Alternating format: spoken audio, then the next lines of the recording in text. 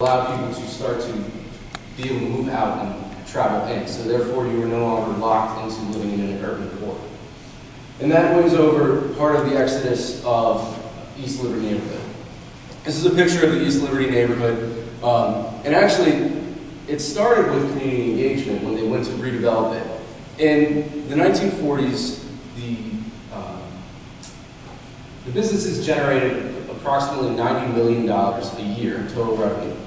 By 1959, it was cut in half to $45 million in revenue. So the business owners started to see a decrease, and they saw that the success in the Central Business District and Golden Triangle had a great impact.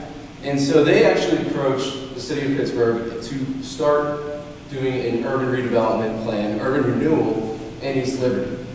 This was really the only time that the community would be engaged in redevelopment of East Liberty.